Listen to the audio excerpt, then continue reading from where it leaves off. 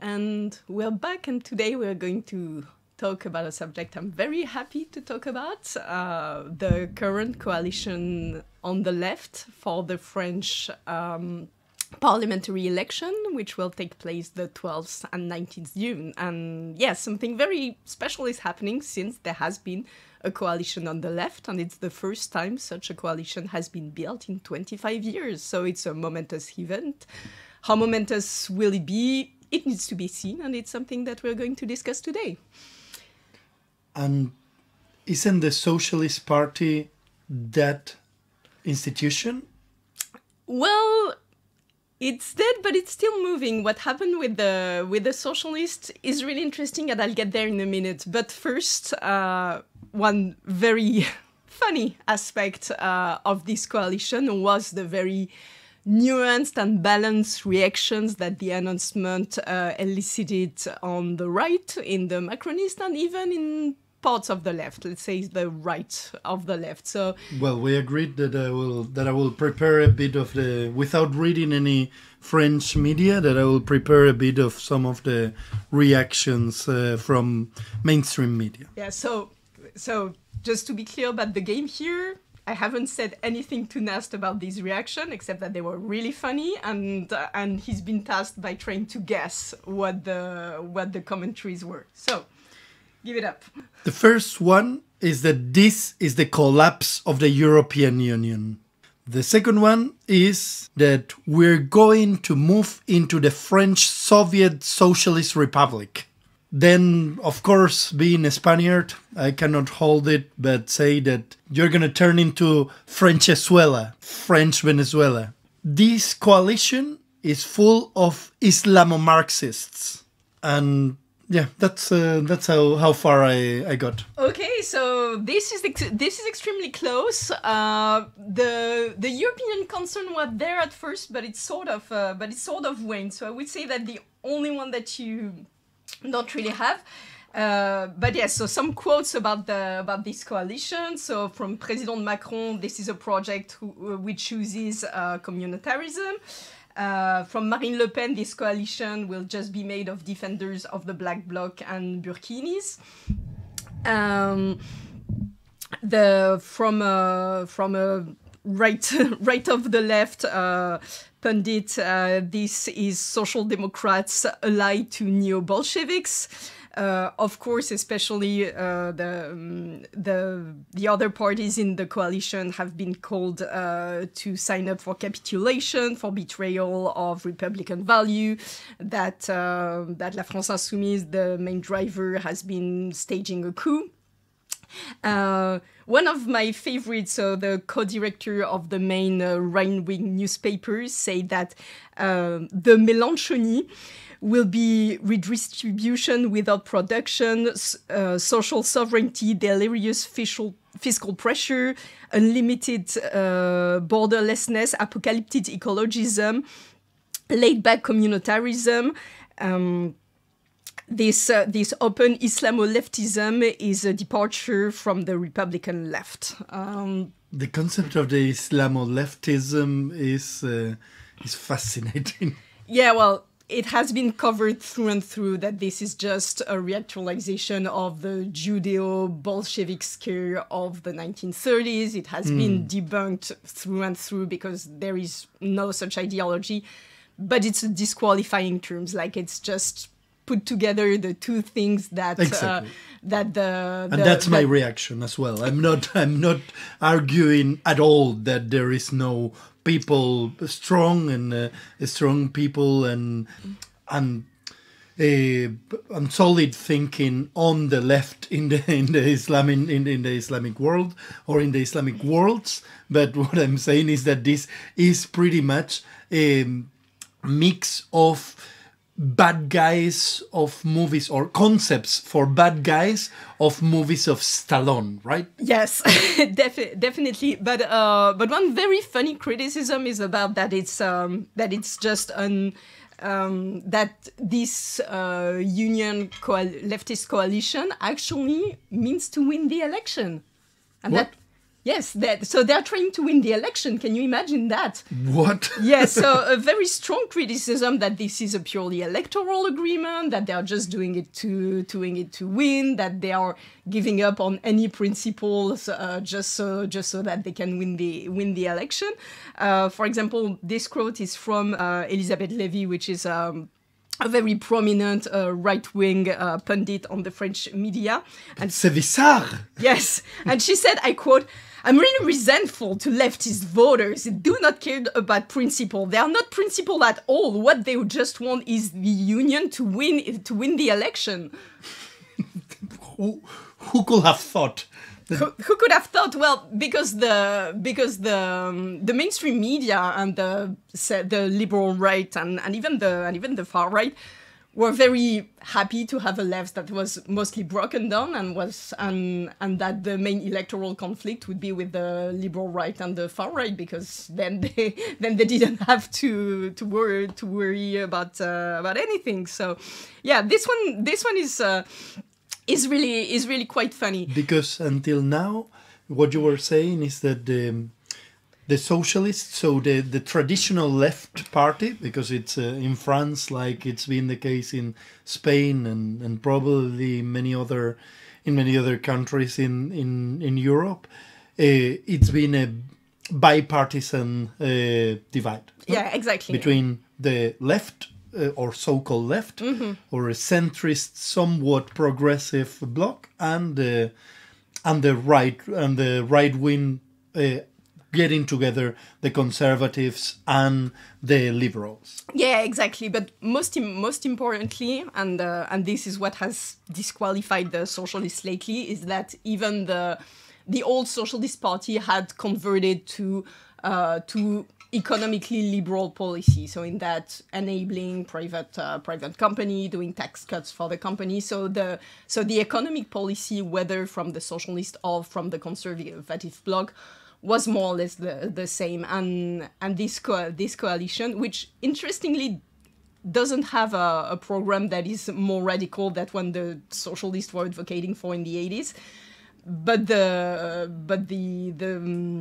the consensus has veered so much to the right that now what this coalition is offering, which is basically a social democrat leaning, is really considered on the far left or even radical left, as we said last time. So the core program, just to say, so they want to raise minimum wage to 1,400 euro after taxes, allow retirement at 60 years of age. It's currently 62 in France, and Macron wants to push it to 65.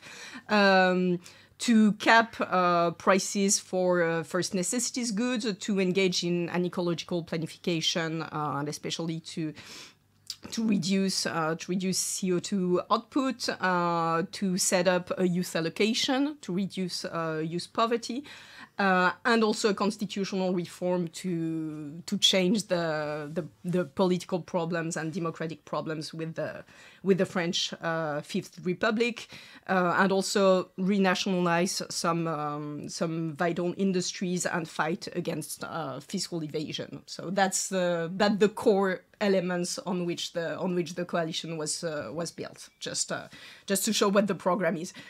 It is definitely a leftist program, but again, it's less radical than what was pushed by the historical socialist parties from the 1930s to the 1980s. But again, then they moved so much towards a liberal stance that this very small objective sounds very radical in this day and age. It is something that I have just started to come to terms or to actually have an understanding of, and that's that from the 90s, the socialists actually, there's what it's called the third wave socialism, right? And that's what you're saying. It's an adoption of macroeconomic liberalism as a truth of nature, let's say, and then we need to accept it free market capitalism, or at least an unregulated capitalism as the rules of the game. Is that what it stands for? Yeah, exactly. That's a famous TINA, you know, there is no alternative. And in France it was called the second left, but it's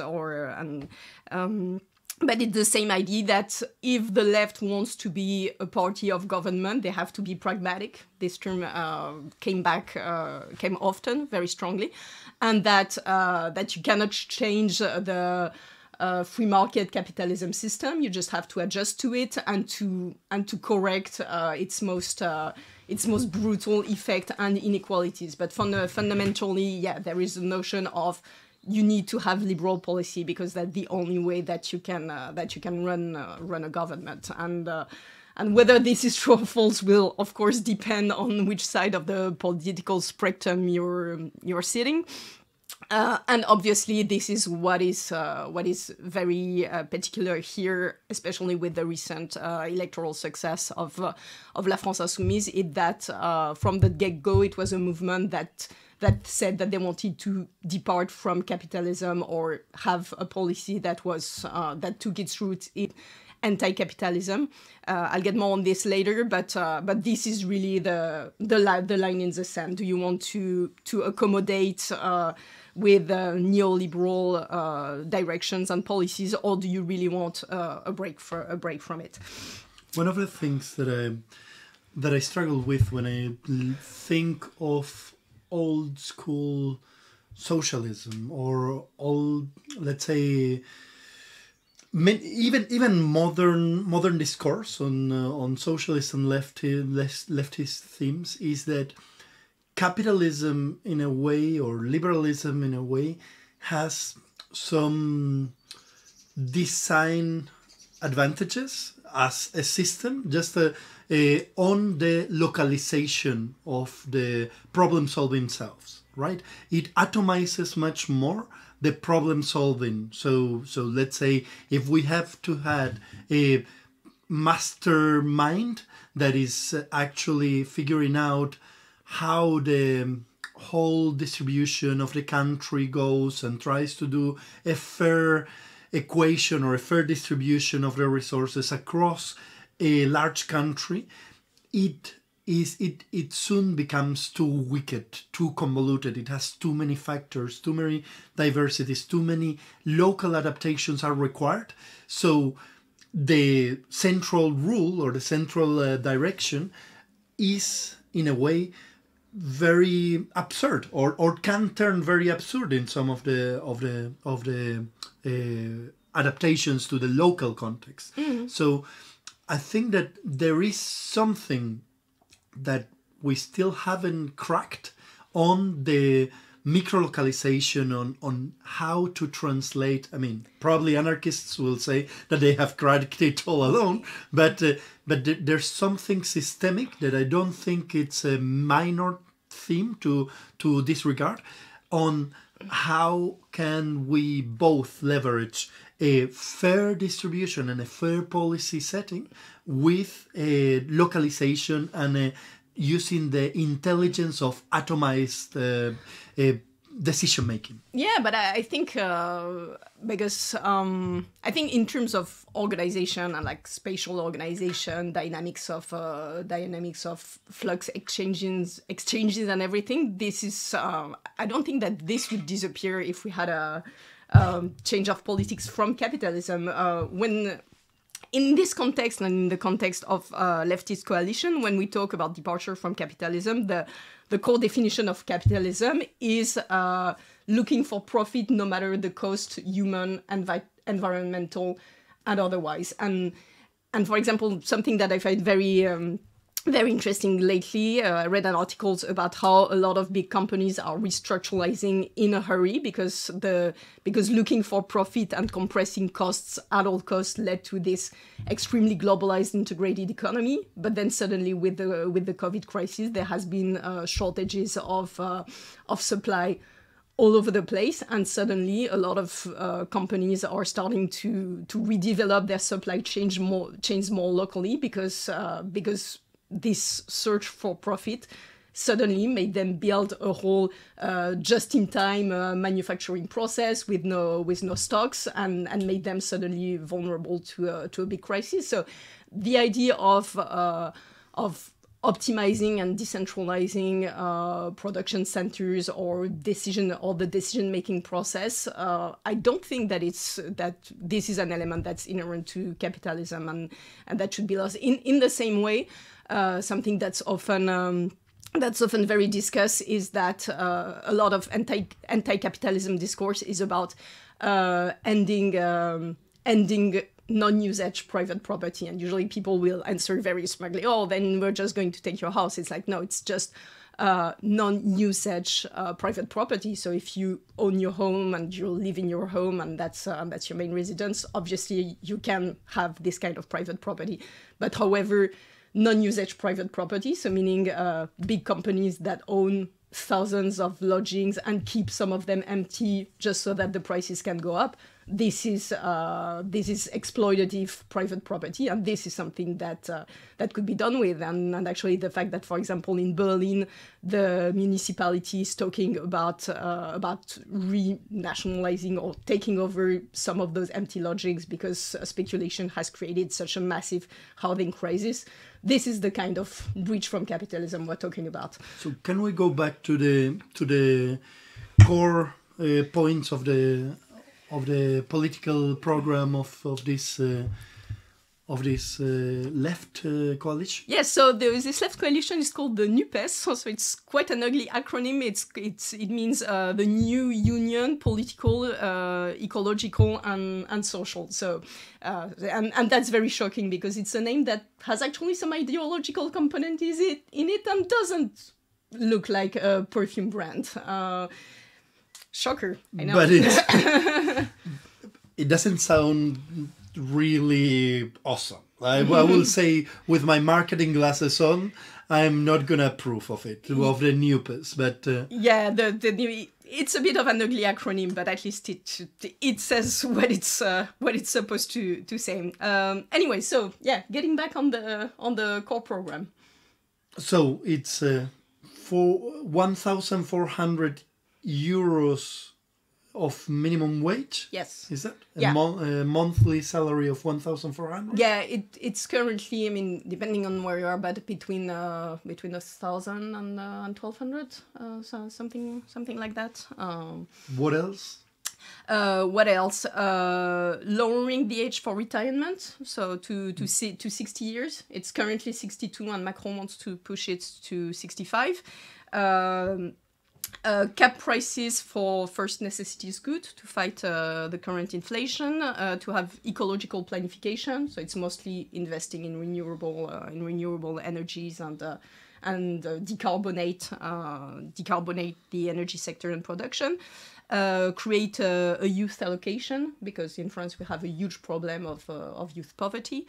And create a sixth republic. I'll get back on the notion of sixth republic, because it's about the political crisis that we currently have, and also reinforce the fight against fiscal evasion and open the door to renationalizing essential structures of sectors of the economy. Yeah, the condoning of fiscal paradises and of fiscal loopholes is just baffling. I've been following some of the European commissioners that are fighting hard in the against fiscal evasion, or at least being very vocal about it and trying to make it visible and trying to platform what are the contrasts and the paradoxes that we're living in, and it's just bananas. Like thinking that the city, that even London, it has its own fiscal paradise in the city, no, in that square mile in the banking sector, and how this was basically a rebranding or a refurbishing of their economic system once the empire was needed to be dismantled. Yeah, and you don't have to go very far. In the UK again, right now, from what I read, the Jersey and Guernsey, the islands, are also very popular for that. And just within the European Union, Liechtenstein, for example, has also a lot of fiscal evasion mechanics. So yes, it's everywhere, and as we've read with the LuxLeaks, Panama Papers, and so on and so forth, what we're talking about is potential billions in terms of loss of money. But again, if we define the current capitalist system as getting profit, whatever the cost, then having fiscal evasion and tax loopholes and so on and so forth is perfectly normal. It's not a bug; it's a feature of the system. But that definition of capitalism, it's very, I think it's very non-constructive, or at least it brings a picture of a picture that it's even far from what the conception of most people that will consider themselves capitalists will, because the positive capitalism of Peter Drucker as, let's say, the prophet of all modern capitalist systems is about creating value for the stakeholders. So it's about shared value. It's about creating solutions for society. It's about creating wealth by creating valuable services and valuable experiences for society. And anyone that actually moves the needle or moves their organizations in a meaningful manner in capitalism, I will say that it's much more leaning on those ideas as the drivers of their philosophical undertrappings than the 70s maximize shareholders value. Not even Michael Porter's anymore, who is the one that articulated that, if I remember correctly, has outgrown that kind of framing. Yeah, but extreme speculation for speculation's sakes exist, and and it's not that old. You don't have to get back to the 70s and 90s, because the 2008 crisis was also a speculative crisis. If you, I'm not saying that it doesn't have an important anchor and that it doesn't have an important impact in society. That part of that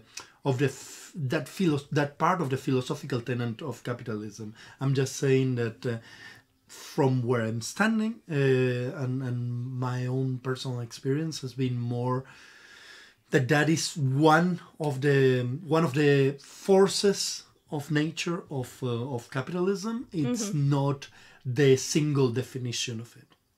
Okay, all right. Shall we stop here and continue later? Yes, and for the continuation, I want to get back to the four parties that are part of the coalition and tell a bit about their history, how they came to the coalition, what they got out of it, and the tension, because there's quite a lot of interesting histories in here. And of course, talk about the man who started it all, and with a very huge figure on the left, Jean-Luc Mélenchon, of course. Great. Thank you. Thank you.